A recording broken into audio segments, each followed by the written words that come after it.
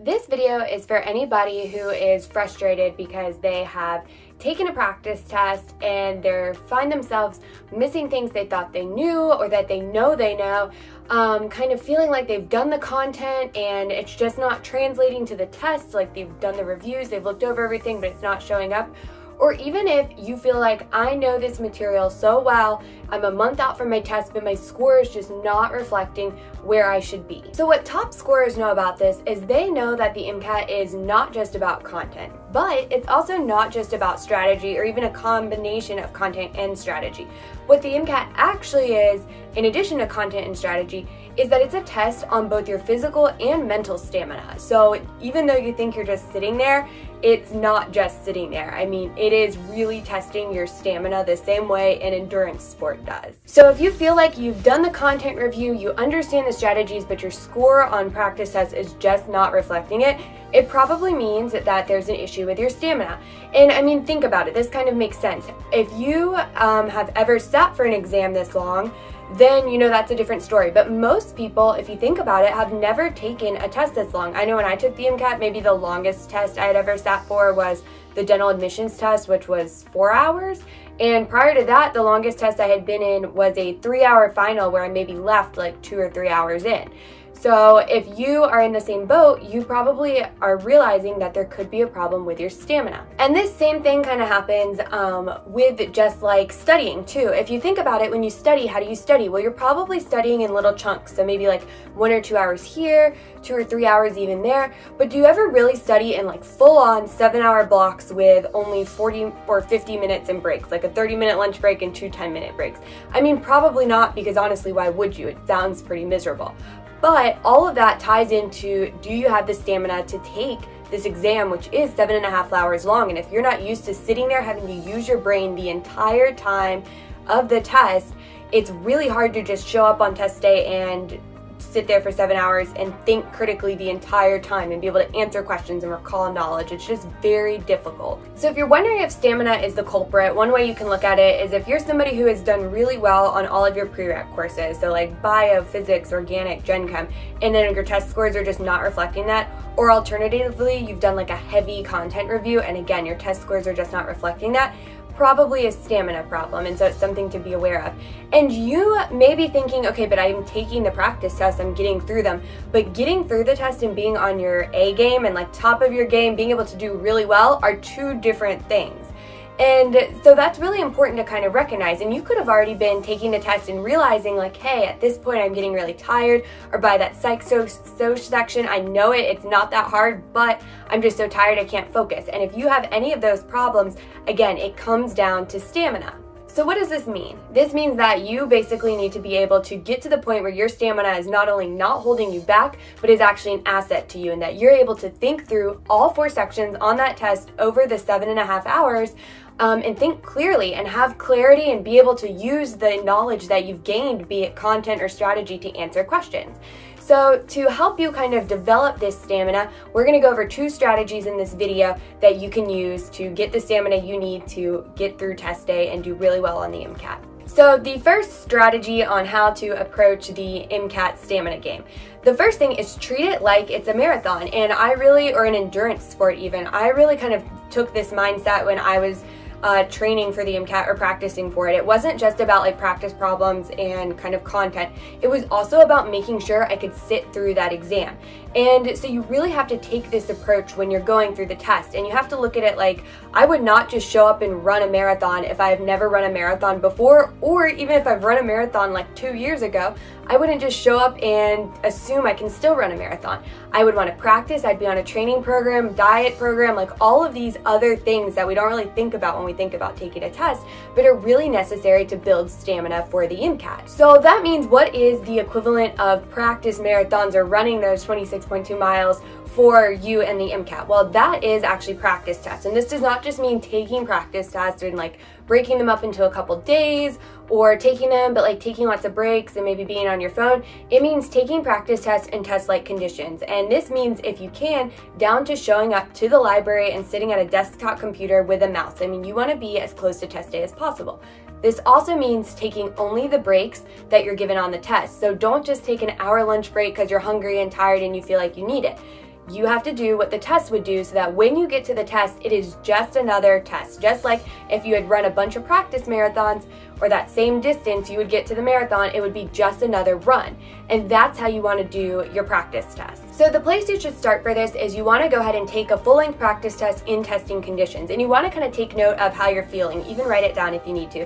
So you can see where you're kind of starting to peter out or get tired, where the concentration or the stamina is a big issue for a lot of people. It's once you hit cars before that 30-minute break and then the psych-soc section. Or even if it's something like coming back from the 30-minute break, you're having trouble with biochem. These are all things you need to take note of, so then you can work from there to build strategy and improve on it.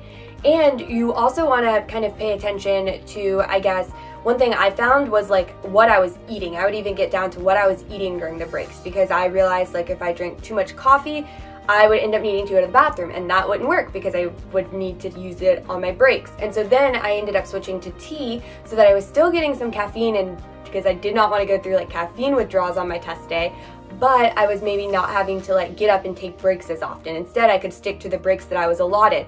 And so little things like this, another example is I realized I got really tired in psych and soc, so I would eat like half a chocolate bar before that section, because by then you're almost done, you can have the sugar rush and then you're good to go.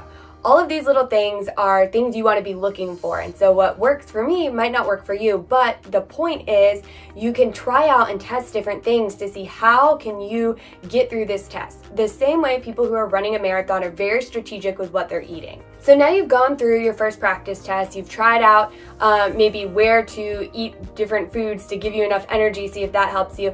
And now our second tip is going to be how do you strategically go through the practice test to see where you could be having a stamina problem and you might not know it. Because on one hand, sometimes it's pretty easy to be like, yeah, I'm burned out, I can't stay focused. On the other hand, you may feel like you're doing fine, but then when you go back and review your test, you miss like a whole section of problems. So this is where you kind of want to use the strategy we're about to talk about to help you figure out other areas that may not be as obvious, but where stamina could be playing a role. The strategy here that you're going to use is you need to break up your practice exams into hours. So that way you can see at exactly which hour were you missing the most problems. For instance, say you break it up into hours and you see that the first hour or even the first and second hour, you're missing a lot of problems. What does this mean? So now that probably means that you're struggling to like get in the zone. And if you're taking practice tests realistically, that also means you should be up pretty early to start your practice test. And so maybe you're not a morning person. Also, you need to like build the ability to kind of wake up to get going to start. And so what that tells you is, okay, when I take my practice test, I'm clearly not like in the zone or focused, all of that type of thing. So that means I need to do this ahead of my test so that when I sit down for that test, I am now in the zone and ready to go. So maybe how can you get in the zone if you're not a morning person or you just take a little time to warm up before a test? Well, some people will like reread through their notes or do some flashcards, not even to try and cram more information in their head, but just to make their mind start working and to realize like, okay, we're getting into that practice mindset. Alternatively, you could be somebody who loses focus somewhere between like hours 4 and hours 7. And this kind of means if it's, or even like 3 and 6, like kind of the middle chunk of the test though. That probably means that you're just not having clarity or you're losing focus. And so what you kind of want to do there is figure out, well, what is it? And everybody has different answers, but if you're looking for some like ideas, it could be coming back from the break, you have trouble getting back into your zone. It could be you're eating something really carb heavy during the lunch break, and so then when you start bio, you're tired. Anything like this you need to pay attention to. So take note of, where do I get tired? What was I doing? What was I eating? It could just be a matter of not being focused and having to recenter yourself, and there are some great breathing techniques for that. A popular one is the 4-7-8 technique by Dr. Andrew Weil. But look up some things like that if you notice you're losing focus in the middle of the test. And then of course there are people like myself and probably 90% of test takers who lose focus at the end of the test. Now, like I said, 90% of people roughly will have problems with the end of the test. So if you recognize this, you can use this as a point of leverage. And what you can realize is if you can stay focused during that last part of the test, you can actually have a leg up on a lot of the other test takers, because everybody else is burned out, but you now know, okay, this is what I need to do to stay focused. Like I said earlier, for me, it was eating the half a chocolate bar before kind of gave me enough energy to get through. And what happens is you'll start to notice that there are several like easier questions towards the end, but if you're tired and burned out, you're not going to be able to get them. But if you're focused and have clarity of mind, all of a sudden you're getting these easy points that other people are just too burned out and too tired to realize are there and are just sitting there for you to kind of grab them and add up more points. So it's important to remember that the top test takers who are taking tests on your same test date, they're not going to be the people who maybe studied the longest or even studied the hardest. Instead, it's going to be the people who studied the most strategic way.